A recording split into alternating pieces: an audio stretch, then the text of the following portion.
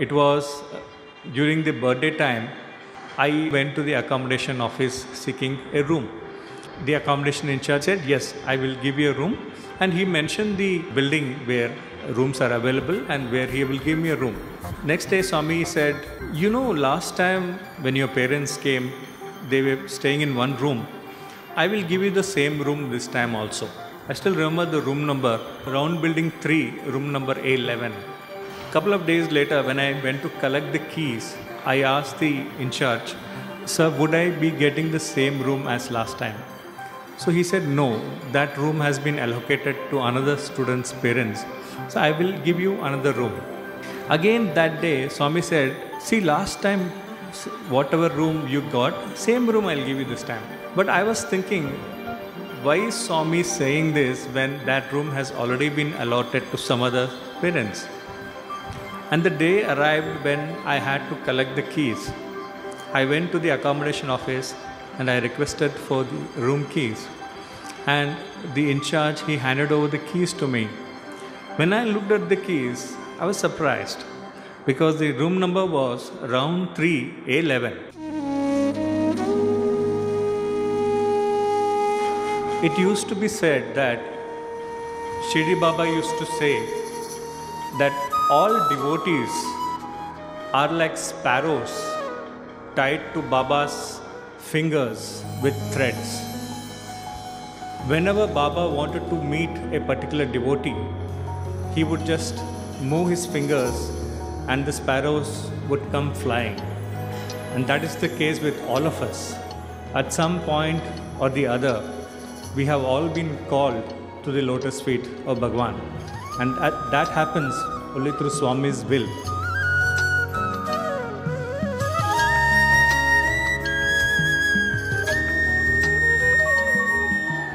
I would like to start off with how my family came to the fold of Sai Baba. There are many reasons which pull devotees towards Swami. If you are a youngster looking for good education, then Bhagwan has built beautiful institutions and that attracts lots of youngsters. If you are somebody who is looking for health, Bhagwan has built beautiful hospitals and that has pulled in many thousands of devotees into his fold. And if you are somebody who is looking for spiritual wisdom, then Bhagwan has blessed everyone abundantly through his Darshan, Sparshan and Sambhashan. In my case, I came here as a student. Let me narrate the circumstances under which I came to Prashanthi Nilayam as a student. This was during the mid-90s, between 93 to 96 when I was doing my undergraduation at Hyderabad. My father used to work in a private firm which was not doing very well. As a youngster, I had lots of dreams. I wanted to pursue my MBA after completing my undergraduation. And one of those days, what happened was the company where my father was working, that closed down completely. Along with hundreds of other employees, even my father lost his job. My father, he didn't keep good health those days, so he was forced to sit at home at a pretty young age. And the burden of taking care of the family fell on my mother. We were 3 brothers and all of us were in college. Now consider somebody who is wanting to do his MBA course. Those days, an MBA course would cost you a minimum of 2 lakh rupees. I'm talking about the mid-90s. One day, when I was on my way to college, I met one of my father's colleagues. When he saw me, he came and he spoke to me. And this was just before the factory closed down. And he told me, the company is not in good shape.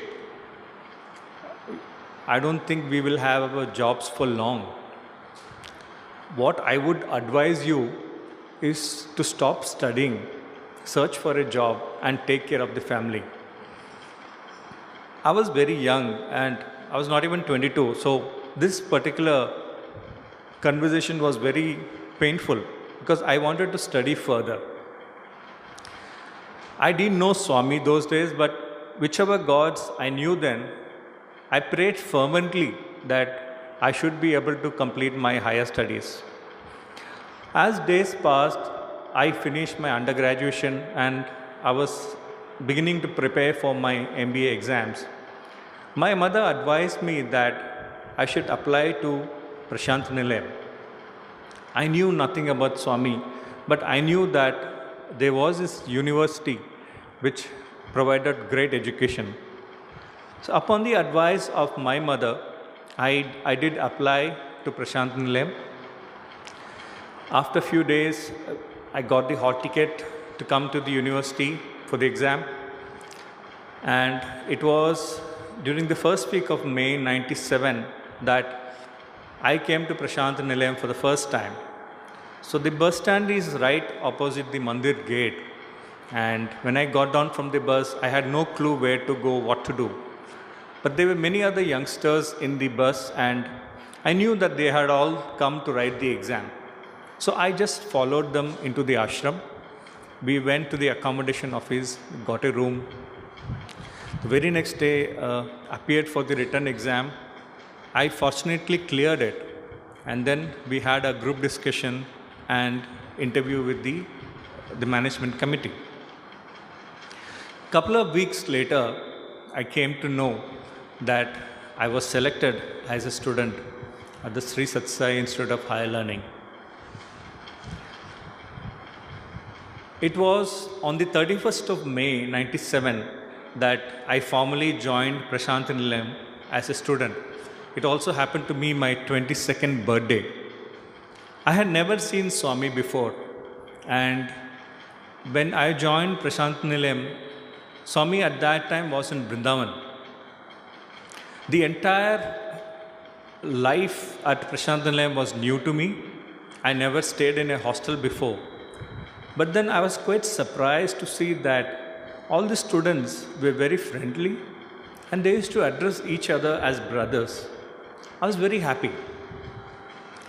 Since Bhagavan was at Vrindavan, every evening the bhajans used to be held in the hostel dining hall.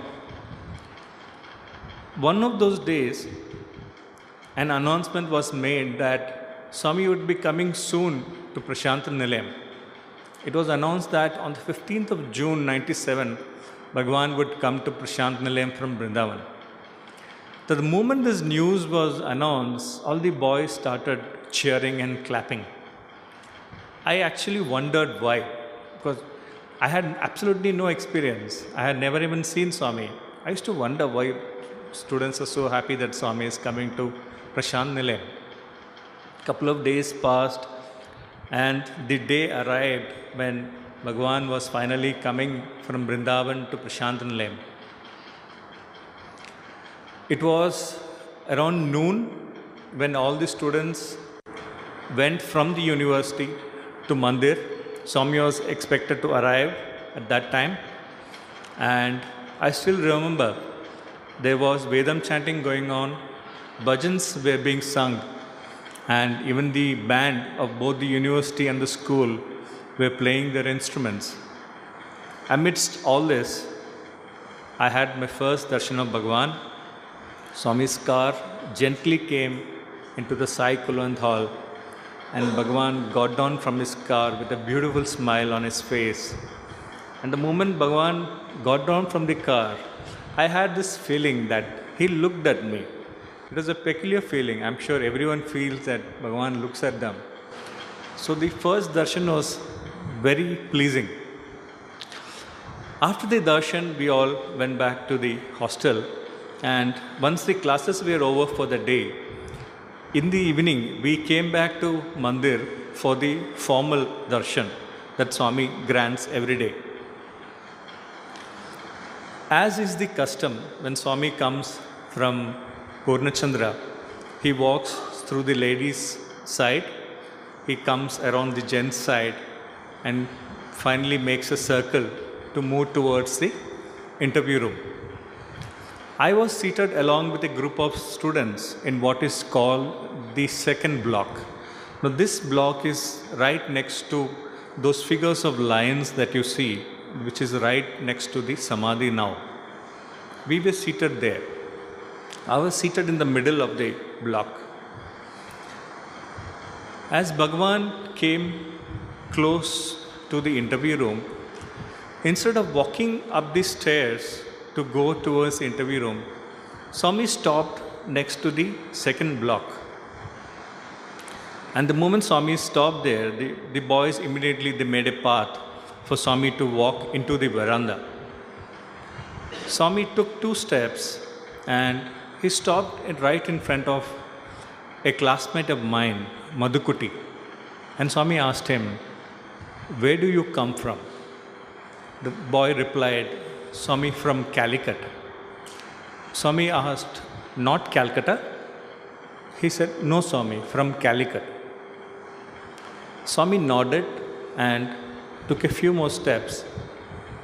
And since this path was made right through the middle of the block, I happened to be sitting right in the first line. And Swami was just about to pass by me when suddenly he turned and looked at me. And he asked, "Where do you come from?" Now, this was the first formal darshan that I was having, and I had never before spoken to Bhagavan. So I couldn't make out what words Swami was speaking. So I knelt down and I said, "Pardon, sir?" And he repeated the question, "Where do you come from?" I said, "From Hyderabad, sir." "Which course?" Again I said, "Pardon, sir?" Swami asked, "Which course?" I said, "MBA course, sir." Swami asked, "What do you mean by MBA?" I said, "Master of Business Administration." Swami didn't say anything. Swami nodded and went inside. Only later, during the course of the MBA, we came to know that Swami doesn't address MBA course as Masters of Business Administration. He rather prefers what is called the MMM, that is the Master of Man Management. So when Swami spoke and Swami went, the uppermost feeling in my heart at that moment was fear. Because the first time I'm talking to Bhagavan, and I was also aware that lots of people were looking at me, and I was very frightened. That evening after the bhajans, when we were going back to hostel, I still remember my teacher, Rangarajan sir, he came and he patted me on the back and said, "Arun, you are so lucky that Bhagavan spoke to you. I know devotees who have been coming to Bhagavan for many years and Bhagavan might never have spoken to them. But how fortunate you are that on your very first day, Bhagavan has blessed you with Sambhashan." As the days passed, Swami blessed with many more interactions. It was not just me. I would say it was the entire batch of that particular year who were blessed with many interactions with Bhagavan. As Brother Siddharth said, there was a big group of boys that Swami used to frequently speak with. In one such conversation, Bhagavan, he called me and he asked, "What is the meaning of Sai Baba?" Before I could think of an answer, Bhagavan himself responded, "Sa means divine, I means mother, and Baba means father. Sai Baba is divine mother and father." On another such day, I used to speak to my mother on the phone in the evenings, and just as the company that my father was working in wasn't doing very well, even my mother was working, and there was some hardships in the place that she was working in. So that evening when I spoke to her, she told me about what all things are happening. And she told me to pray to Bhagavan to help us out with all these challenges. So during darshan time, as Bhagavan passed by me, I did have all this conversation with my mother in my mind. So I did look sad, and Bhagavan noticed this. After the interviews were over, when he comes out and when he interacts with the students and teachers, he called me out and he asked, "Why do you look so sad?" So I went close to Bhagavan and said, "Bhagavan, Swami." By then I knew that you address Swami as Swami and not Sir. And I said, "Swami, I spoke to my mother. She has lots of problems." And then Swami patted me on my cheek and said, "Your mother has always faced problems in life. It's nothing new to her. But remember one thing, when you are with Swami, you don't keep thinking all these things." And then Swami made a profound statement. He said, "You do my work, I will do yours." It was again on one of those days when I was still a new student and I was still coming to know who Bhagavan was. And one evening when Swami was standing outside interacting with the teachers, the evening bhajan started. And the first bhajan that was sung was Sundara Sundara Vinayaka. So I thought in my mind, Swami is Vinayaka. And they are singing Sundara Sundara Vinayaka. But look at Swami, he's not very handsome. Then why do you call him Sundara Vinayaka? The moment this thought came in my mind, I felt bad. And I prayed to Swami saying, "Bhagavan, pardon me for this thought." And just as the bhajans had started, Swami proceeded to go towards the bhajan hall. And right after he passed by me, he turned around and he said, "Why do they say Sundara Sundara Vinayaka? He's not Sundara. He's got a big trunk. He's not handsome." I knew Swami was reflecting my thoughts. Swami didn't say anything. Swami just smiled. That was an acknowledgement, and it has happened many times that Swami knows every thought, word, and deed that we all do. And on one another day, I still remember the day, it was the day that the cricket stadium was inaugurated. It was the 27th of December 97. Again, when Swami was going towards the bhajan hall, when the bhajan started, Swami was in a very happy mood. So when he saw me, he came close to me and he whispered in my ears. He said, "You are mine and I am yours." And Bhagavan repeated this in a discourse many days later. Swami, while addressing the devotees, he mentioned the same thing. "You are all mine and I am yours." So this way the conversations kept happening with Bhagavan. And slowly Bhagavan started bringing in other family members also to the lotus feet. When my first year was coming to an end, my brother Ajit was finishing his engineering, and my parents decided that he too would join Prashant Nilayam as a student. And I had purchased the application form, and I sat in Sai Kulwant Hall one morning to get Bhagavan's blessings. I still remember the date. It was the 8th of January 1998. If you add up all the numbers, it comes to 9. And it was also the day of Vaikunta Ekadashi. And because it was just before the sports meet, we had all the 3 campuses of Bhagavan's institutions present at Prashant Nilayam. It was a very beautiful atmosphere in Prashant Nilayam. And as Swami came for darshan, he saw me sitting with this form. He looked at it and he asked, "What is it?" I said, "Bhagavan, application form." And Swami asked, "For whom?" I said, "Swami, for my brother." And then he asked, "How many brothers do you have?" I said, Swami, two brothers. And Swami got angry. Swami said, Dunnapota. Dunnapota means bull. Swami said, Dunnapota, look at all these students. Are they not your brothers? You must have a big mind.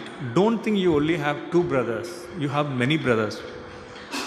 One aspect of any interaction with Bhagwan is that there always is a lesson in what Swami says, and one just has to ruminate, think about it, and you will find many hidden lessons in those conversations which might appear casual, but there's a lot of meaning in it. So Swami blessed the application form and I sent it home, and a couple of months later we were in Vrindavan during the summer vacations of 1998, and we were enjoying the Darshans in Vrindavan and the Trai sessions. So one day when I called up home, those days there were no mobile phones, so we always call up at a particular hour to find out what's happening. So when I called home that day, my mother said that my brother had still not got his hall ticket. How will he appear for the exam? So I was worried because there was hardly a week left for the exam to take place. Now, beautiful thing is, the very previous day, during the Trai session, Bhagavan, while he was talking, he looked at me and said, give me your address, write and give me your address. And I was taken aback. Why would Bhagavan require my address? And Swami also changed the topic and continued with his conversation. So even I forgot about it. The next day when I spoke to my mother, and she said that this hall ticket had not come. So that evening, just before Trai session, as Bhagavan came, I knelt down and I told Bhagavan, Bhagavan, the hall ticket for my brother has still not come. And Swami said, remember yesterday I asked you for your hall ticket? Why do you think I asked you for your hall ticket? I immediately realized my mistake, and I wrote down my hall ticket and the address and handed it over to Bhagavan. But what happened was, a telegram was sent to my brother asking him to come to Prashant Nilayam and collect his hall ticket. And every day Bhagavan would ask, has your brother come? Has your brother come? My brother had finished his engineering in Kerala, so he was away from home for 4 years, and he had just come back to Hyderabad in the month of April, and he was appearing for his exams in Prashant Nilayam in May. So my parents obviously wanted to spend some more time with my brother. But then Swami kept asking daily, has your brother come? And when I called home, I informed my mother that instead of going back home, let my brother come to Vrindavan. And so it happened that even before the results were announced, my brother got the opportunity to come to Vrindavan. And beautifully, what Swami did was, he allowed him to even join the Trai sessions even before he became a student. And so it so happened that my brother and later on even my younger brother, both of them became students of Bhagavan's Institute. So that is how Swami kept bringing one by one all the family members to the lotus feet. Now, in 1998, the academic year had begun in June, and my brother, after writing his exams, he remained in Vrindavan, and directly from Vrindavan, he came to Prashant Nilayam as a student. So as I said, my parents were missing him badly, and they decided that they will come to Prashant Nilayam in the month of June to spend some time with both of us. Almost a day or two after this decision was made by my parents, Swami suddenly asked, when are your parents coming? And I was taken aback, but I said, Swami, they are coming in June to Prashant Nilayam. Swami said, but June I will not be in Prashant Nilayam. It totally, we forgot that they were actually coming to meet us and not have Bhagavan's darshan. But Swami was not talking in those terms. Swami said, if they come in June, I will not be in June for me to meet them. Swami said, do one thing, ask them to come in July during Guru Purnima. And so the plan was changed, and it was in the month of July 1998 that my parents and younger brother finally came to Prashant Nilayam. And one day before they were supposed to arrive at Prashant Nilayam, I went to the accommodation office seeking a room. Now, all of you might be aware, after the birthday celebrations, the most crowded festival in Prashant Nilayam is the Guru Purnima and the Shivaratri festivals. And needless to say, even 98, Prashant Nilayam was packed. And there were absolutely no rooms available. When Bhagavan was giving interview, I went to the accommodation office and I requested for a room. But the elderly gentleman sitting there said that there were no rooms available. There were so many devotees coming. He's helpless, he said. So I came back to Sai Kulwant Hall. I was very worried because my parents were coming for the first time and I didn't know how to get a room outside the ashram.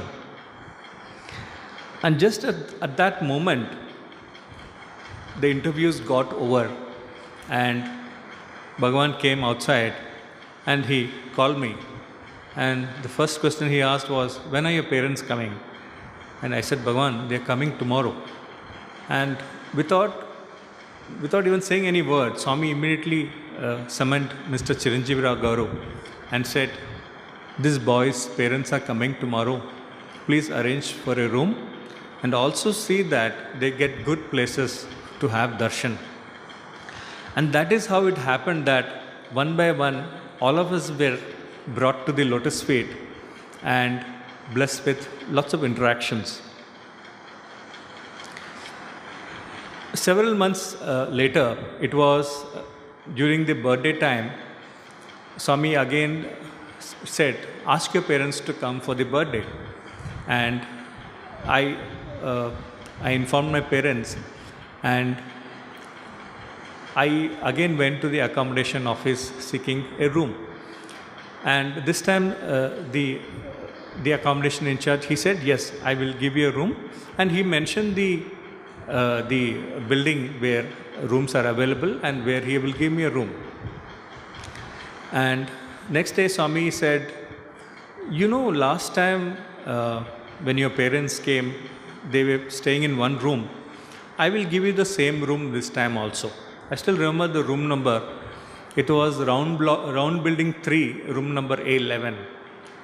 And a couple of days later, when I went to collect the keys, I asked the in charge, sir, would I be getting the same room as last time? So he said, no, that room has been allocated to another student's parents. So I will give you another room. Again that day, Swami said, very casually Swami said, see, last time, whatever room you got, same room I'll give you this time. I was just praying, Swami, it doesn't matter which room we get, as long as we get a room, that's a great blessing during such a crowded time. And Swami mentioned this couple of times, I'll give you the same room. But I was thinking, why is Swami saying this when that room has already been allotted to some other parents? And the day arrived when I had to collect the keys. I went to the accommodation office and I requested for the room keys. And the in charge, he handed over the keys to me. When I looked at the keys, I was surprised because the room number was round 3, A11. I said, sir, but you mentioned that this room was booked for somebody else. He said, those plans got changed. So you got the same room as last time. So this drama, Swami knew, Swami is omniscient. So though it looks like Maya, he's clear about what's going to happen. So that was another beautiful experience. And when all the 3 of us brothers were there at the lotus feet, Swami once mentioned this. Every one of us, there would be somebody in our family who is responsible for bringing us to Bhagavan. It could be our parents, it could be our grandparents, somebody or the other. So Bhagavan, once when he was interacting with the three of us, Bhagavan said, the reason that the three of you are here sitting at my feet is because of your mother. It is because of her prayers, it is because of her discipline and dedication that you are being blessed with this chance. One of those days, during one of the interviews that Bhagavan was giving for the dramas, there was the Vice Chancellor present in the room. We were a couple of students. And Swami, while talking about many things, Swami also spoke about the students who were seated in front of him. And Swami very casually mentioned, you know this boy, he has a younger brother. When he was small, he fell sick. He fell very badly sick. And his mother prayed very hard to me. And it is because of that prayer that I have saved that boy. He's my boy, Swami said. I was quite surprised because what Swami said was very true. And we never discussed on that. It was a true incident that when my younger brother was still a baby, he had an attack of what is called a whooping cough. It was in a very dangerous situation. But my mother had undertaken a fast at that time to Shirdi Baba. And many years later, almost 20 years later, Bhagavan was responding in a casual way that it is because of those prayers that Bhagavan responded by saving the baby's life. Once, when our family was blessed with an interview, what I did was, since there were the 5 of us, Swami used to sign his pictures as blessings. So since there were 5 of us, I had carried 5 pictures of Bhagavan for his autograph. And once the interview was over and we were about to come out, I requested Bhagavan for his autograph. Bhagavan took the pen, but when he realized that there was more than one, he wanted to teach me a lesson on me being very greedy. Bhagavan said, it's a very important statement, he said, treat picture as God, not God as picture. So he said, treat picture as God, not God as picture. And Bhagavan did not sign those pictures, he just handed it over. I still remember that because that is the meaning that Bhagavan has mentioned in that particular sentence. Again, on one of those days when Bhagavan used to speak to the students after the evening interviews, Swami very often used to call foreigners for interviews. And one particular day, he pointed out to one particular foreigner devotee. And Swami said, you know, when he comes from his country, he gets down at Dharmavaram. And from there he comes walking all the way to Prashanti Nilayam to have darshan. And Swami blessed that devotee and he sent him away. But then Swami made one profound statement. Swami said, God doesn't want you to torture your bodies. What God wants is a change in your heart. Now, if you look at this sentence in the backdrop of so many rituals that happens in our country, where, there's a lot of body piercing and all this is done to please God. So here is God himself saying that he's not moved by all this torturing of the body. What he gets moved by, or what gets his attention, is only a change in your heart. Days passed and there were many more interactions with Bhagavan, and I would like to narrate a couple of these interactions as well.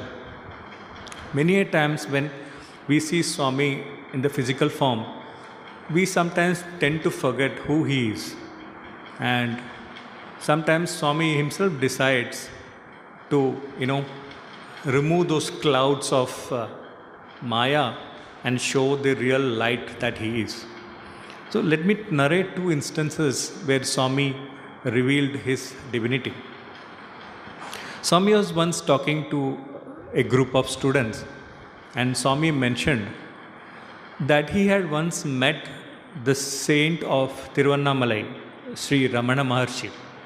Swami was very young at that time, and so they both had a long conversation, and then Sri Ramana Maharshi invited Swami to have meals. And as Swami was having his meals, Maharshi was observing Swami. And once Swami finished his meals, there was still a little food left on his plate. And Maharshi asked Swami, Swami, are you filled? Is your stomach full? And Swami said, yes. And then suddenly what Maharshi did was, he took the remaining food from Bhagavan's plate and he consumed it.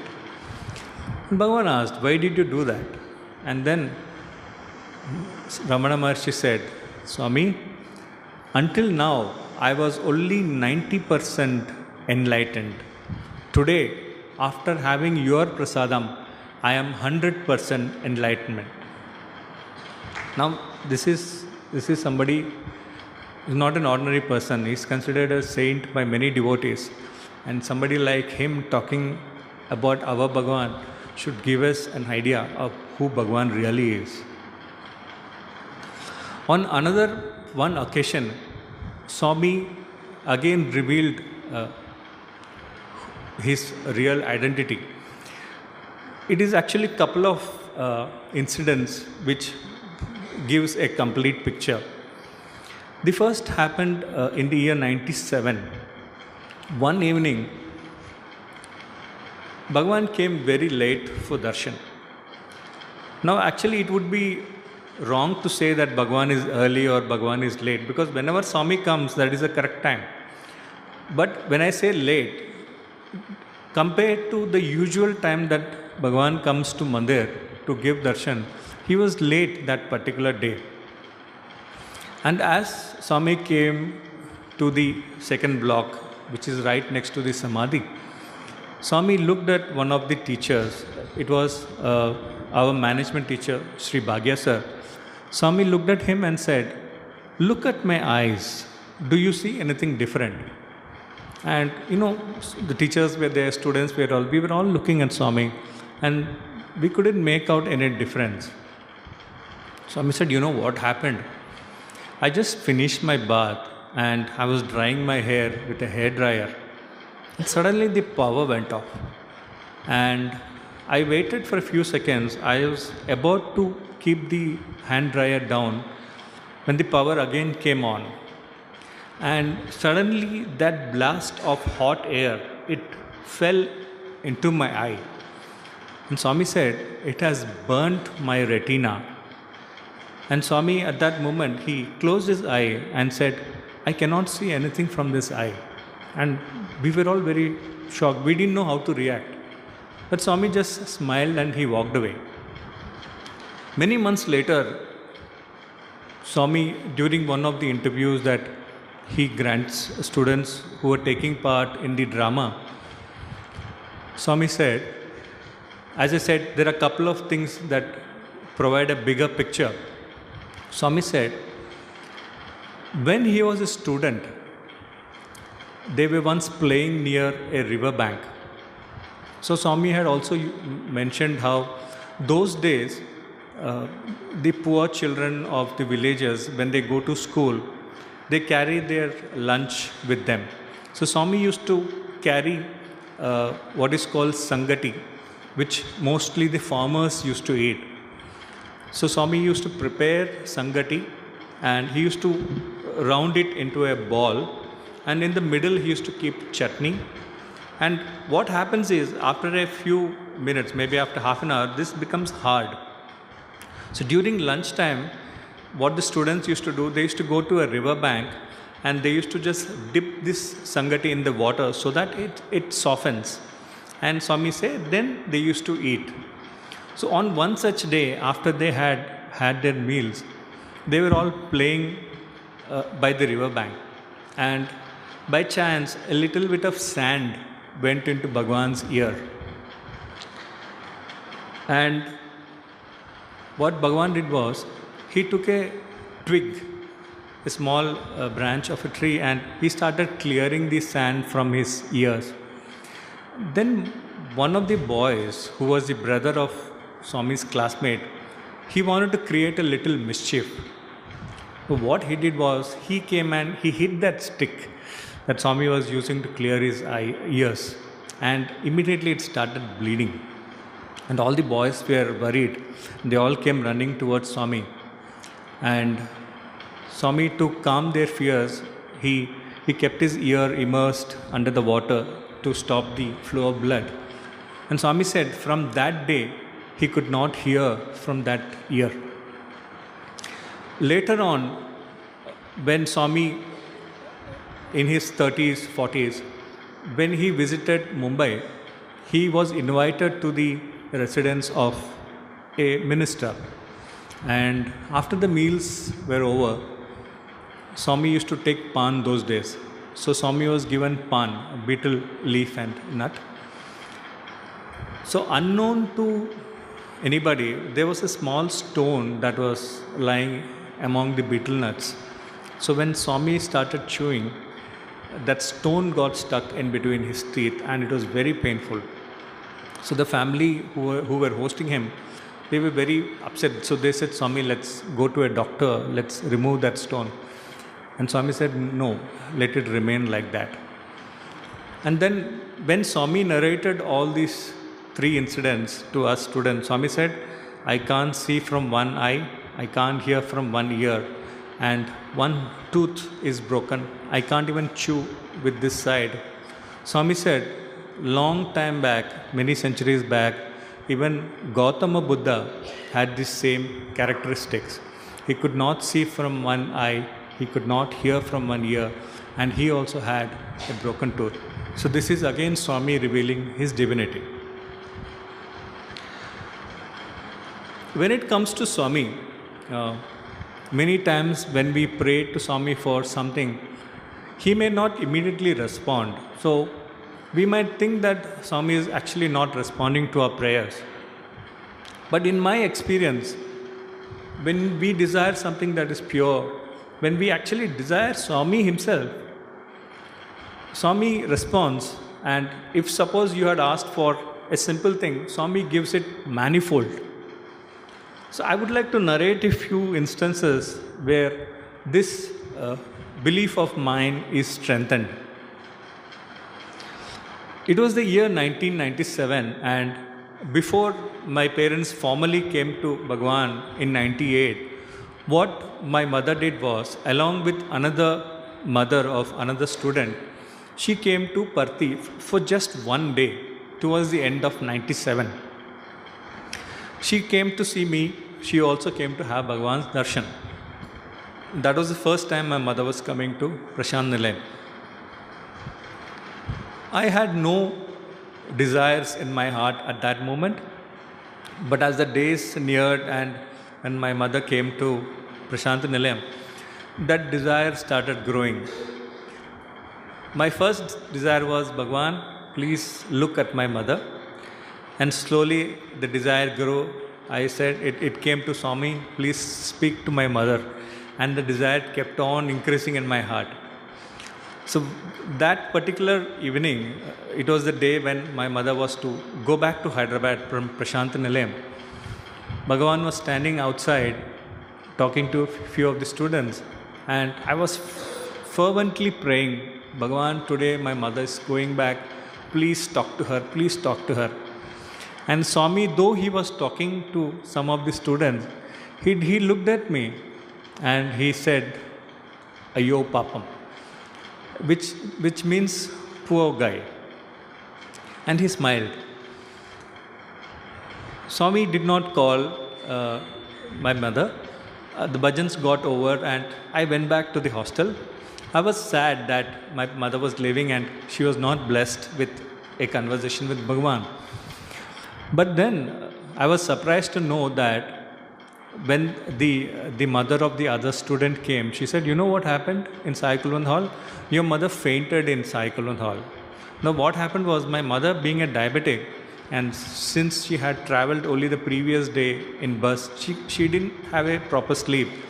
And right at the moment that Bhagwan was standing outside talking to the students, and when I was praying to Bhagwan to please talk to my mother was actually fainting there, and she was helped out of the Kulwant Hall by some of the lady Sevadals. Then I realized why Bhagwan had not called her, because she was not physically present in the hall. Now, later on, Bhagwan did invite the family many times to the lotus feet at Prashant Nilayam and blessed it with many interactions. So as I said, you might have asked for a small interaction, but Bhagwan has given that response manifold times. Let me give another instance. This was in 1998 in Kodaikanal, and it was the day of Vishu. Vishu is the New Year day for Malayalis, and the custom in a Malayali household on the day of Vishu is we prepare an altar for that particular morning. So in the altar, along with the pictures of all the gods that we worship, we are also supposed to keep lots of fruits, vegetables, grain, pulses, money, jewelry. The belief is that on the day of Vishu, when you first have darshan of the altar with all this splendor, the belief is that your whole year would be as plentiful or bountiful. So that is the belief. So here we were in Kodaikanal, and there was another classmate of mine who was also a Malayali. So we together, along with two of Swami's cooks who were also Malayalis, we got together, we collected lots of vegetables and fruits from the kitchen in Kodaikanal, and we arranged an altar right outside Swami's room. So let me give you a brief of how the Sai Shruti residence of Bhagwan is. So on the first floor of Sai Shruti, this is Swami's residence, right opposite Swami's room, there is another room for the students, but it's mostly filled with luggages and the students sleep downstairs. So between these two rooms, there is a small sitting area. So every morning when the students wake up, before Swami comes out, the students will sit just like we are sitting here. Students sit for Bhagwan to come out of his room. And we had arranged this altar right next to a small sofa that Swami used to sit on. So Swami, every morning he used to come out from his room, he used to sit on that sofa, and he used to have a conversation with the students. And that particular morning, we had arranged this altar right next to Swami's chair. And there was one more custom as part of the New Year celebrations. The idea is you keep some money in the altar, and the elders in the family will give that money to the youngsters. Whatever it is, 1 rupee, 2 rupee, how much ever it is. And the youngsters are supposed to keep that money for one whole year with them, because it is supposed to bring you good luck. So we had to collect money. So I went around asking all the students for all the coins that they have. I collected all the 1 rupee, 2 rupee coins, and I kept it in the altar right next to Bhagwan's chair. And the next day, the New Year day, Bhagwan comes out. Swami sits on his chair. Swami talks to all the students. He does everything, but he does not look at the altar. He is apparently ignoring it. And finally, when Swami is about to get up from his sofa, we requested Swami, please bless us. Swami asked, what is this? So we said, Swami, this is the altar for the New Year celebrations. So Swami asked us to explain what it means. So we explained it to him. Then I handed over the bowl of coins to Bhagavan, and I requested Bhagavan to hand over one coin to each of the students. Swami said, wait, after breakfast I'll give. Then we came down for breakfast, and after the breakfast was over, in the ground floor when Bhagavan sits along with the students, Swami told the elders, Swami said, you know what these boys did? They had prepared this altar and they had given these coins for me to give them. And Swami said, you expect me to give such small gifts? Swami said, no. And what he did was, to each of the students, Swami gave a 500 rupee note. Now why I am saying this is, you might have asked for a small thing, but when Bhagavan gives, it is manifold. Another beautiful instance that I would like to narrate, this happened in Mudanahalli. We were a small group of students who were accompanying Bhagavan from Vrindavan to Prashanti Nilayam. And as it happens every year, the students and teachers of Mudanahalli, they request Swami to stop over at Mudanahalli for lunch and bless them. That particular year, Swami agreed to stop over. And the group, we were a group of students, and there were many elders of the organization along with Swami who were traveling along with him. So Swami took us around Mudanahalli. He showed us the Ganesh temple, he showed us the school and the cafeteria of the students. And finally we came to the mandir where Swami would stay. Then the teachers took us to one hall where there was a table set up for the students to have their meal. And Swami said, boys, sit down. And all the boys sat down. But there was one chair short and I was left standing. And when Swami saw that I was the only one standing, Swami appeared to be angry with me. Swami said, I told you to sit. Why are you still standing? Then immediately one of the teachers said, there is one more room, you come with me. And I was taken to the other room. I felt a little sad because I had not made any mistake, but Swami apparently appeared to be angry with me. So when we went to the other hall, there was another table set up like this. And I was asked to sit down. So I was just waiting by the table. And after a couple of seconds, Bhagavan and all the elders, they came to that particular room. And Swami told the elders to sit down. That is when I realized that only Swami and the elders would be sitting here. And I was the only student there. And so what I did was, I felt very embarrassed. So I went towards the end of the table and I sat there. And all the elders, they sat at this end of the table.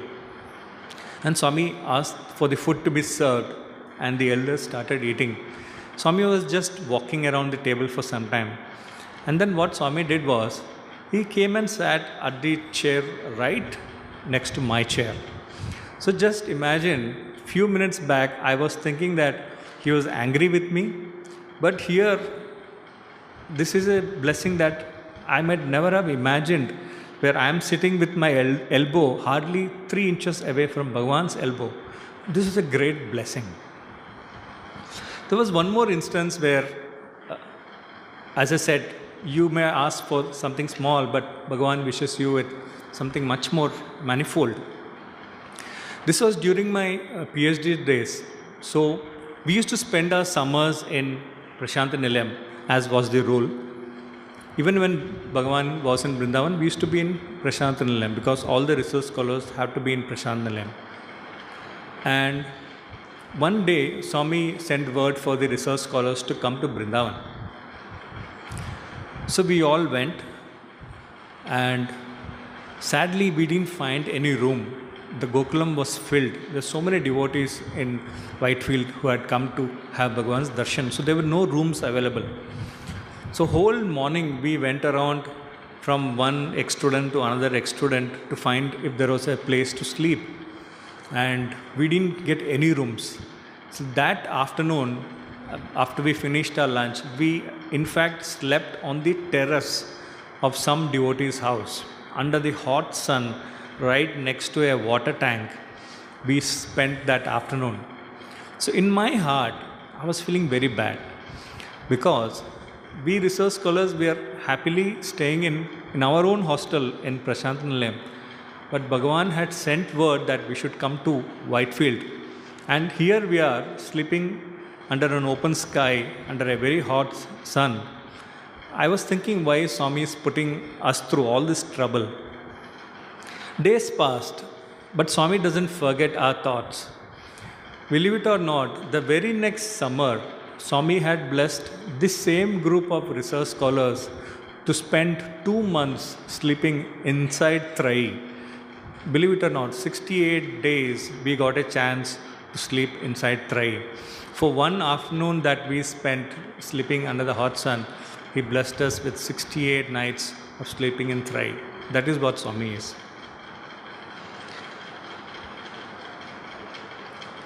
During many interactions with Swami, as I said, every interaction has a message hidden in it. Once there was a drama conducted in the Purnachandra Auditorium. This drama was enacted by the Balvika students of Hyderabad.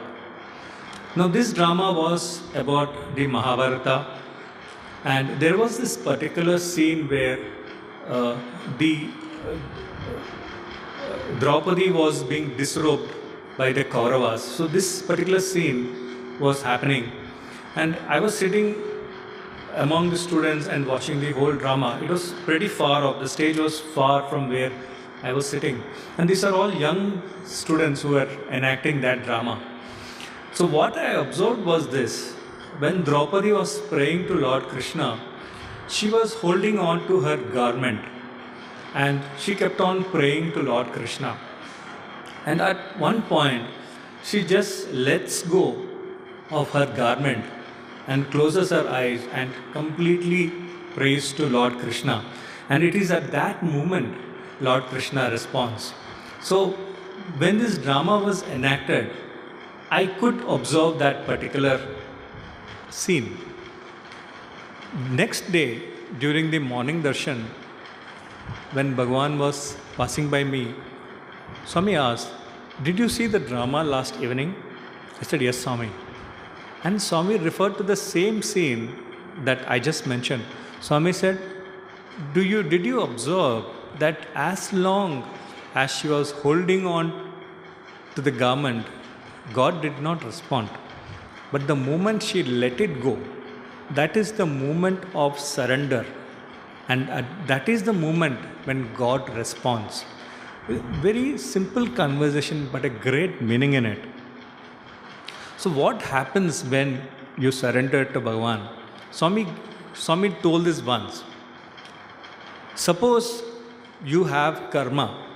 We all have many karmas that we are carrying over many births. Suppose you have 100 karmas, and suppose you can consider each karma to be a 1 rupee coin. Suppose you are having 100 karmas. So what happens is you are carrying 100 coins in your pocket. Now that is a very big burden, because just imagine carrying 100 coins in your pocket. What happens when you surrender to Bhagavan, when you surrender to God? He reduces your burden.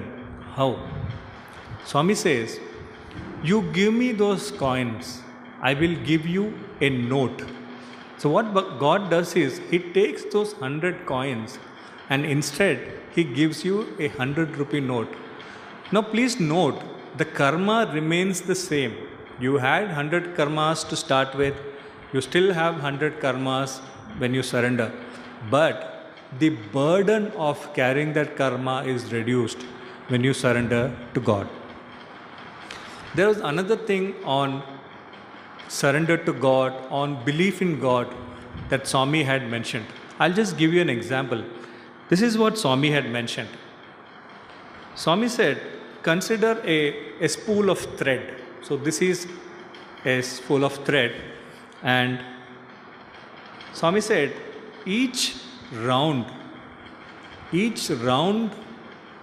of thread is the good karma that you accrue in one single birth. So every birth gives you one round of good karma. But when you lose faith in God, when you start doubting God, what happens is, it's like dropping this spool of thread. When you drop a spool of thread, it removes many births of karmas. It is not just one or two that comes up, it many births of karmas that you lose. So Bhagavan used to say, never lose faith in God. Always have same amount of devotion, always.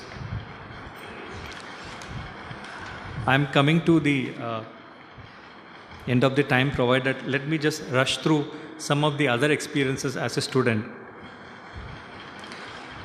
One important facet of living as a student in Swami's institutions is to take part in many cultural activities. I'm sure every student here has their own experiences with Bhagavan on the cultural activities that they have taken part in. So I was also blessed to be part of many such dramas. And the main cultural item during the academic year in Swami's institution is the convocation drama that takes place on 22nd November every year. And Swami, believe it or not, is the complete doer of the entire drama. I'll just give an example of what happens really. So 1 month or sometimes even 2 months before the convocation drama, Swami will start casually one day in Mandir. He'll ask, so are we having drama this year? No drama. And that would suddenly spurt a lot of activity among the teachers and students. And after a couple of days, Swami will start calling in students and teachers. So what have you planned? And every day, Swami would discuss what is it that you are going to present to the devotees. What message are you going to convey? Which epics are you going to relate to? If you are aware, every convocation drama, we always have some inferences from the Ramayana, the Mahabharata, and from the lives of many sages and saints. And Swami is involved in every step of the convocation drama. He would be there when the students are selected to play any particular character. What dialogues are written? What songs will be sung? Who is going to sing this song? Swami is involved in each and every step. And the best thing is, even though Swami is involved, when Swami comes for all the rehearsals, Swami is always living in the present. He never gives you an impression that, yeah, I know this is going to happen. No, Swami is always living in the present. Every time he watches a drama practice, he is always seeing it for the first time. And because of that, Swami always gives us more and more inputs on how to improve our performance. I'll give you a couple of incidents during this entire experience in all these convocation dramas. It was the year 1999, and this particular year we had a particular scene in the drama where we were picturizing a scene from the Mahabharata. And this story was told by Bhagavan himself during the interviews that he had given the students. Swami narrated this incident from the Mahabharata. He said, once when the Pandavas were in the forest, Lord Krishna came to visit them. And while leaving, Lord Krishna addressed Yudhishthira. Swami used to call Yudhishthira as Dharmaraja. Swami said, Lord Krishna, he pulled out a palm leaf and he inscribed on it a mantra. And Lord Krishna folded it and gave it to Dharmaraja and said, whenever you are facing a moment in your life where you do not have the answers to what's happening around you, then you read this mantra. And saying this, Lord Krishna handed over the leaf and he went his way. Many days passed, and in the Mahabharata, as you might be aware, the Pandavas was under constant pressure from the Kauravas. Even though they were living in the forest, they were still being tortured one way or the other. And these brothers of Yudhishthira, they were asking him, why should we suffer so much? We have not done any harm to anybody. So why should we suffer so much? When all the four brothers were questioning Dharmaraja, he did not have the answers to any of this. And at that moment, he remembered this particular mantra that Lord Krishna had written and given it to him. And he always used to carry it in a pocket on his dress. And he takes that leaf and he reads it. And the words written on it is, "This too shall pass." This might seem to be a very simple and innocent message. But if you look at the meaning behind it, we need to tell ourselves, it is not just the Pandavas. Whenever we come to a circumstance where we are totally helpless, we just have to remind ourselves that this too shall pass. Nothing is permanent. No pain is permanent. No pleasure is also permanent. Everything is moving. Nothing is permanent. This is a beautiful message that Bhagavan had conveyed through the students in that particular drama. There was another beautiful story that Bhagavan had narrated, and this is from the life of Sri Ramakrishna Paramahamsa. This was not enacted as part of the drama, but these are the stories that Swami sometimes tells his students during those group interviews. It so happened that Sri Ramakrishna was fond of fish, and every day he would send one disciple to go fetch fish from the market. So when the student has to go to the market, they have to cross a river. They have to go to the other bank, go to the marketplace and bring that fish. So on one particular day, Sri Paramahamsa calls a disciple named Rakhal. Now in future, Rakhal goes on to become Swami Brahmananda. He was a very soft child, very sensitive to what others say. So Sri Ramakrishna calls him and says, Rakhal, you go to the market and bring this fish. So Rakhal gets onto the boat to go to the other side of the river. There are some villagers sitting in the boat who do not believe in Sri Ramakrishna. And some of them start making very negative comments about the master.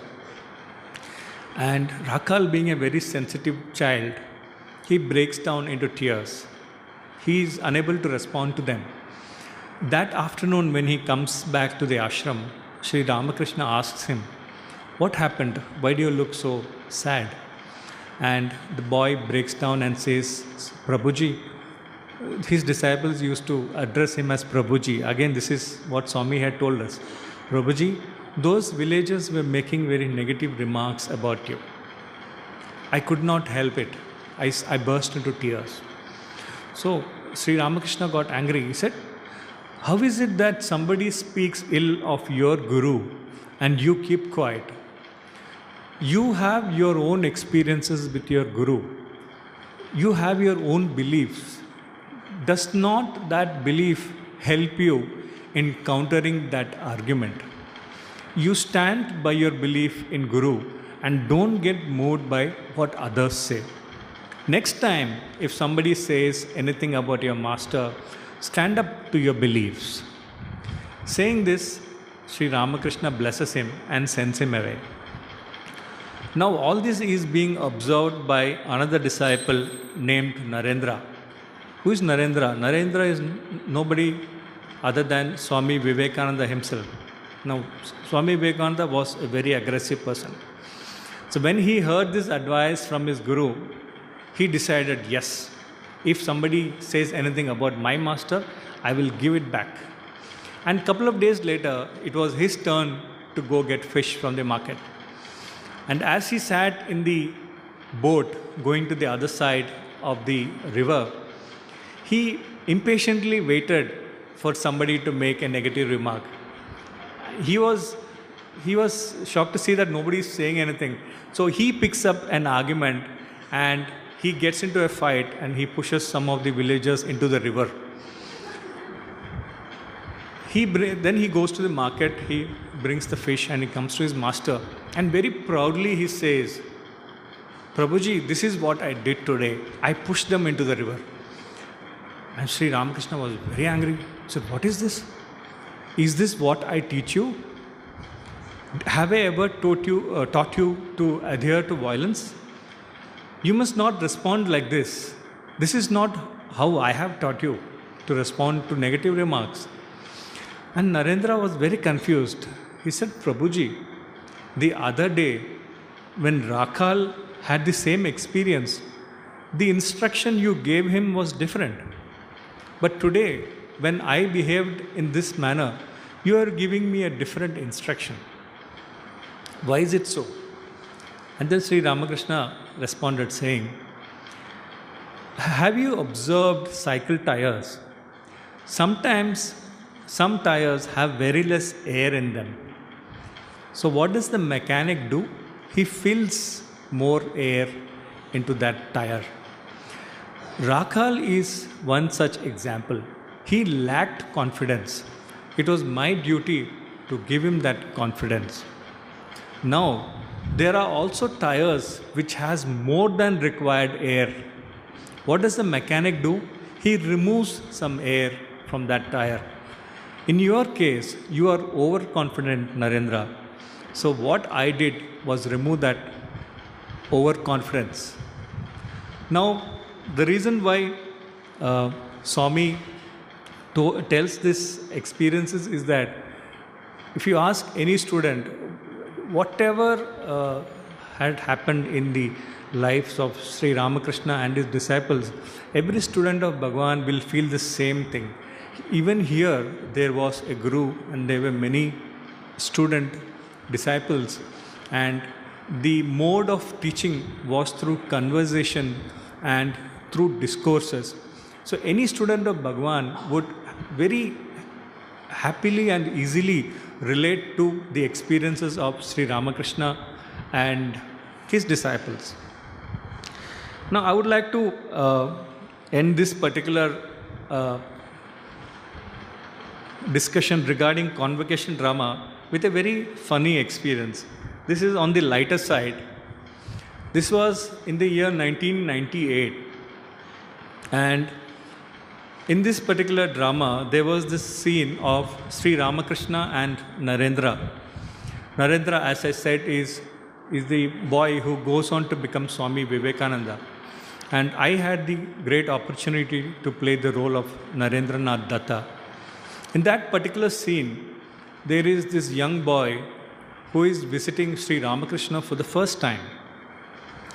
In real life, if you read the life of Swami Vivekananda, as a youngster, he was troubled by lots of things, and he was in search of a master who had actually seen God. So in this particular scene, Narendra is coming to Sri Ramakrishna for the first time, and the first thing he asked the master is, have you seen God? And Ramakrishna Paramahamsa is the first person to say, yes, I have seen God. I have spoken to God. And that is the moment that changes the life of Narendra, and he goes on to become the celebrated saint that he became. So in this particular scene, Narendra comes to Sri Ramakrishna, and after their conversations are over, Sri Ramakrishna asks Narendra to sing a song. If you actually read the biography of Swami Vivekananda, this is an actual event that Narendra often used to sing songs, devotional songs in front of Sri Ramakrishna. So in this particular drama scene, here I was enacting the role of Narendranath Datta, and I was to sing a song. Now this song was very popular those days, 1998. The title of this song was Chel Re Man, and it was composed by Dr. Sailesh Srivastava, one of our school teachers, and it was beautifully rendered by brother Ravi Kumar, who I don't think needs an introduction to this audience. And on stage, it was me singing that song. And what happened was, since Swami had already asked my parents to come to birthday celebrations that year, Swami had called us for an interview. And before the convocation drama took place, Swami told my parents, see, he's going to sing a song on stage. See how beautifully he sings. And my parents actually believed that it was I who was singing. And that particular day, convocation drama, it went off great success, all owing to Swami's grace. And this song happened to be the highlight of that particular drama, Narendra singing this song to Sri Ramakrishna Paramahamsa. That evening, when I went back to my parents' room, they hugged me and they were so happy. They said, we never knew you could sing so beautifully. And I did not say anything because I cannot speak the truth, because Swami had mentioned something else. And again, when Swami called the family for an interview, Swami said, see how beautifully he sang this song. And I was like praying within myself, Swami, please don't put me into more trouble. Couple of months later, I happened to visit Hyderabad along with my brother. It was vacation time. And couple of neighbors came to see us. And during that brief discussion, one of the neighbors said, I heard that you sang a song on stage. Then my mother immediately said, why don't you sing that song for these neighbors? And I very silently prayed to Bhagavan to help me out of that situation. And then I said, Amma, that day when I sang the song, Swami was right in front of me. So that gave me the inspiration and devotion to sing like that. I cannot do it here. My mother fortunately did not press me further. She said, okay, no problem. Couple of months later, it was again Guru Purnima and my parents were back in Prashanta Nilayam. Again, we were blessed with an interaction with Bhagavan. And during the course of that discussion, my mother raised this topic. Swami, when he had come to Hyderabad, I asked him to sing, but he said he will not sing without your presence. Swami said, is it so? I am here now, why don't you sing? And I am feeling so troubled and agitated. I'm like, Swami, I'm just continuing with what you had started. Swami, please help me out. And then Swami, whenever Swami smiles with you, there is a tinkle in his eyes. Twinkle. Swami's, it's the feeling that says, I know Ra, I know everything. You don't worry. I'll take care. And with a twinkle in his eyes, Swami said, Ayyo, what to do? There is no harmonium in the interview room. He cannot sing without the harmonium. So, another very beautiful incident that Bhagavan had blessed us with. I would like to finish this small talk with another beautiful experience. As I said, when your desire is Bhagavan himself, Swami responds very beautifully.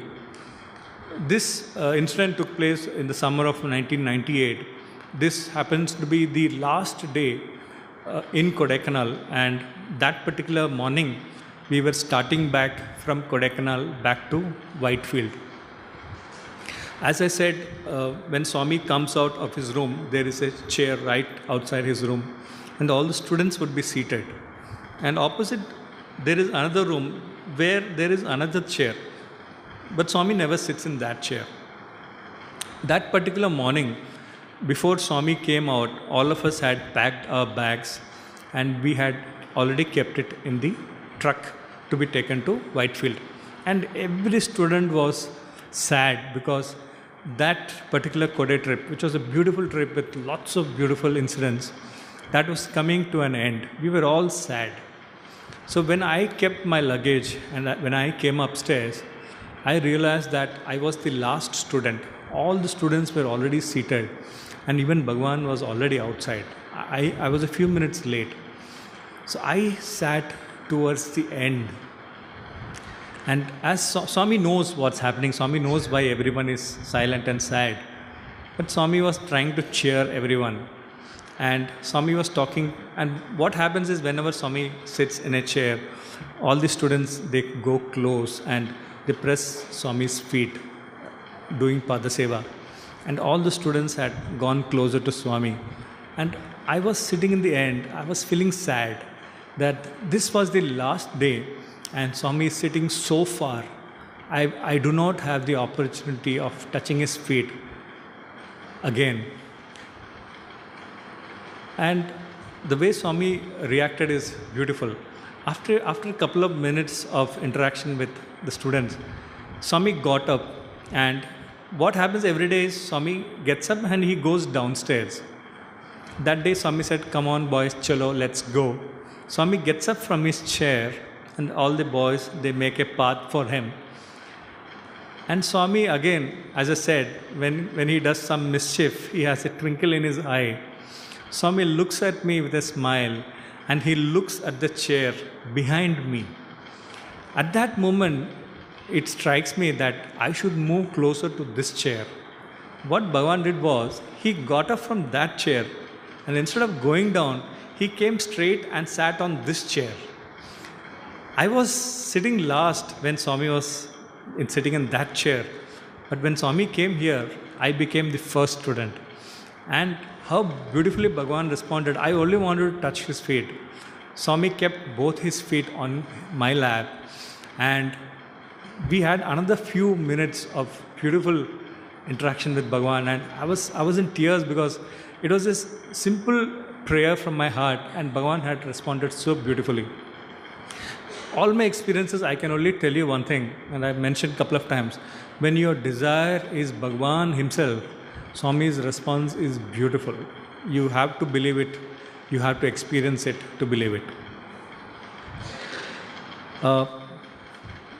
This brings my talk to an end. I thank you all for listening so patiently. I am one of many students who has had beautiful opportunities with Bhagavan. This experience was not about me, it was only about Bhagavan. If Bhagavan had showered so much love on just one student, just imagine how much of love he has showered on all his students. And just imagine what is his capacity, what is the capacity of his love. I thank you all for being so patient and so immersed in Bhagavan's stories. I would like to thank the team of the Samarpan group who has taken so much trouble to arrange for this particular meeting month after month. And I would like to thank Swami on behalf of my whole family for having brought all of us to his lotus feet. Somebody once asked Swami, "Bhagavan, you have given so much love to your students. How will they ever repay you?" And Swami gave a beautiful answer. Swami said, "If they think of me, that is enough." Couple of weeks back, when one of the brothers called me and asked me whether I would be willing to come here and talk about my experiences with Bhagavan, I agreed immediately because it was an opportunity for me to relive those moments again with Bhagavan. These are things that has happened almost 20 years back. And for me to relive those experiences is very good for me. And in a way, I am repaying a tiny bit of what Bhagavan had blessed me with. When you associate yourself with Swami, you become something. On a normal day, I'm nobody, I'm a lay person. But today, when I stand in front of you, it is only because of my association with Bhagavan. I remember during 1998 when we were traveling by bus along with Swami to Kodaikanal. We students used to be in a bus right behind Swami's car, and all the way from Bangalore we used to drive to Kodaikanal.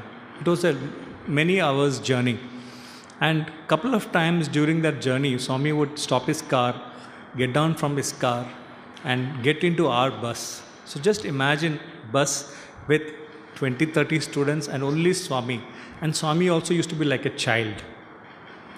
And the convoy would keep on moving, and there would be devotees gathered on both sides of the road, and they will be praying namaskars to Swami's car when Swami is in the bus.